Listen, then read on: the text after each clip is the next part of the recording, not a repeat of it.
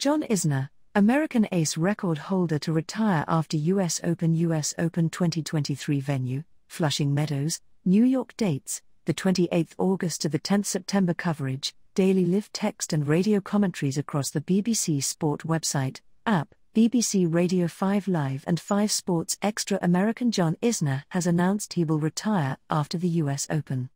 The 38-year-old, who has served a record 14,411 aces, has won 16 singles titles, reaching a career-high world ranking of 8th in 2018. He also competed in the longest tennis match in history at Wimbledon in 2010, beating Nicolas Mahut 6-4, 3-6, 6-7, 7-6, 70-68 over 11 hours and 5 minutes. After 17 years on the ATP Tour, it's time to say goodbye to professional tennis, said Isner. This transition won't be easy, but I'm looking forward to every second of it with my amazing family. The US Open will be my final event. Time to lace 'em up one last time.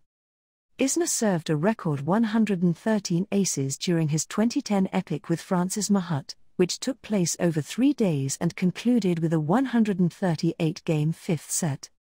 His best result at a Grand Slam was also at the All England Club, where he reached the semi-finals in 2018, where he was beaten by Kevin Anderson.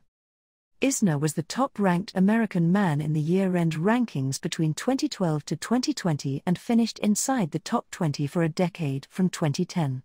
The draw for the US Open takes place on Thursday the 24th of August, with the first round beginning on Monday.